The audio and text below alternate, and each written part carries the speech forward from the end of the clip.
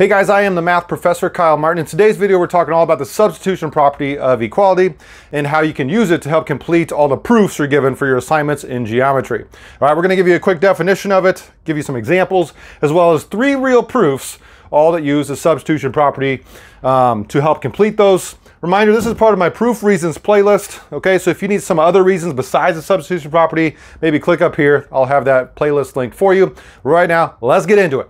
Hey guys, I forgot to mention down in the video player below are timestamps, so you can skip to whichever parts you need. If you just need the proof, if you just need an example, go ahead and click whatever parts you need. Otherwise, the definition I'm going to use for the substitution property is this. It's whenever you are mathematically allowed to replace one value, measure, segment, ray, angle, whatever, all right, for another. So what do I mean by that? Check it out. Okay, here's a really good example of substitution, because here we are given that the measure of angle C equals 40.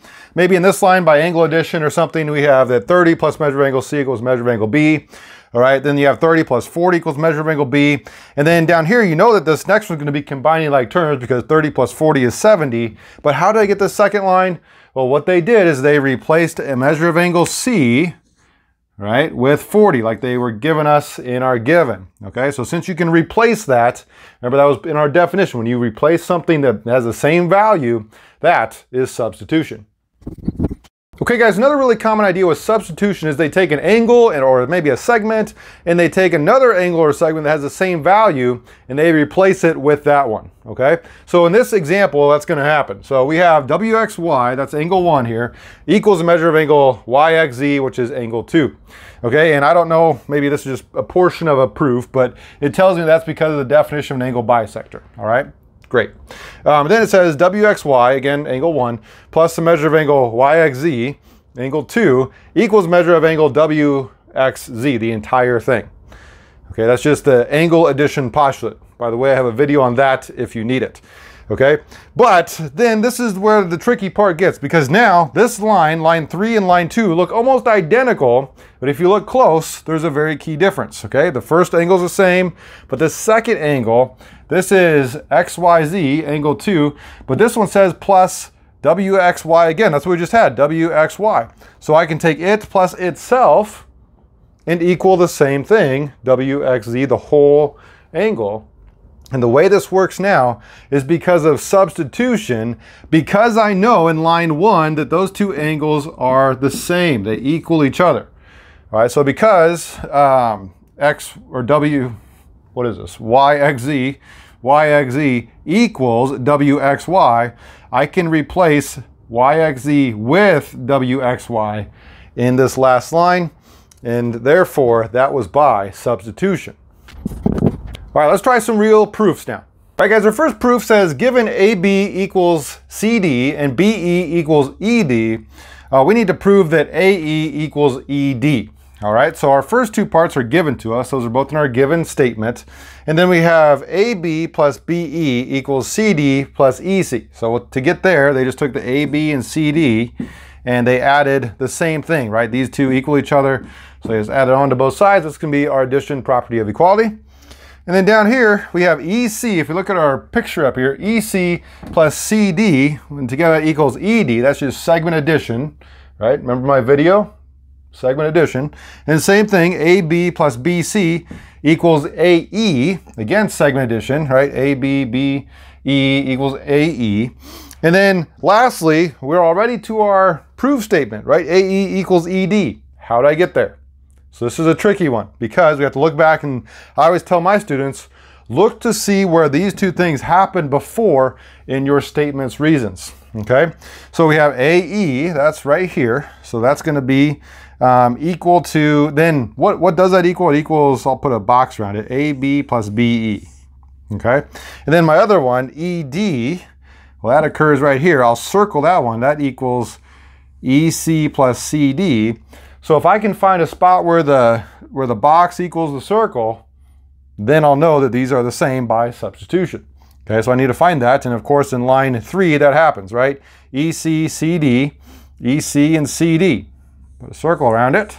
And then also AB and BE. Well, yeah, AB and BE, those two things equal each other up in line 3. So because they equal each other up there, I replace them with what they equal in lines 4 and 5, ED and AE and ED, And so by substitution, we were able to make that switch. Proof 2. Right, proof 2 tells us that ray OC bisects angle AOB, and the measure of angle AOC, the top one, is 70 degrees. Okay, so let's just go through this piece by piece. Let's see what happens. It says OC bisects angle AOB. That was given to us. It also says that the measure of angle AOC is 70 degrees, also given to us. All right, then line 3 says that the measure of angle AOC, the top one, plus the measure of angle COB, the bottom one, equals the measure of angle AOB, the entire thing. The part plus the part equals the whole. That is angle addition. Right, line 4 says the measure of angle AOC equals the measure of angle COB. Well, if we look back to what was given to us, I think that might be the definition of an angle bisector from our first given. Okay, line 5 says the measure of angle AOC plus the measure of angle AOC again equals the measure of angle AOB. So I'm looking at back to line 3. Line 3 and line 5 are almost the same, except instead of the measure of angle COB, I now have AOC again. So what I need to figure out is how can I replace AOC with COB, or COB with AOC, and that's from my line 4, which tells me those two things are equal.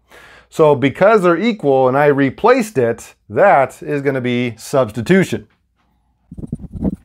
Okay, and then line 6, 70 degrees plus 70 degrees equals the measure of angle AOB. Again, lines 5 and 6 are almost identical, except we replaced both of our AOCs with 70 degrees, which I know I got from line 2. So again, I'm replacing that with something that already occurred in my proof. Again, substitution. Okay, and then the last couple here, instead of 70 and 70, I now have 140. We just added those together, or we combined our like terms. And then lastly, I flip-flopped the 140 and the measure of angle AOB. When they switch spots, that is called a symmetric property. All right, proof 3. All right, guys, proof 3 says that GF equals HJ. We need to prove that GH equals FJ. All right, so we have our picture over here with our 4 points on our segments, and the first one's always given to us, okay? So then our second one is actually a little bit tricky. Let's look at what we have here. We have GF, okay? GF came from our first line, and then over here we had an HJ. HJ is down here, so I actually added FH to both. So this is actually just addition. When I do it to both sides of the equal sign, that's addition. Okay, addition property of equality. And then number 3 says now GF plus FH equals GH. Well, it kind of looks like my line above, but I don't have any other GHs. So let me look at my picture. Let's see here. GF, that's this first one, plus FH, the second one. Well, if that equals GH, that's just going to be segment addition, right? The part plus the part equals the whole is segment addition. Okay, and then I bet the next one's going to be very similar. FH. Yep, the middle plus HJ, part plus part equals FJ. Again, part plus part is the whole, segment addition again. Okay, and then line 5 says GH equals HJ plus FH. All right, so here's where we have to probably think for the first time. It says GH. Well, let's see. I have a GH up here, and I have HJ plus FH. Well, up here, it looks like I have an FH, that's the same as line 3, but my HJ used to be a GF. In my given, it says those two things are equal to each other. So since I can replace this HJ, or this, this GF with HJ, and now get line 5 to look like line 3, that is going to be where substitution comes in. All right, and then lastly, line 6 says GH equals FJ. So let me erase some of these lines. All right, where did we get these from? Well, let me do some underlining now. I see here's a GH, and back before, the last place I see it in my statements is right here.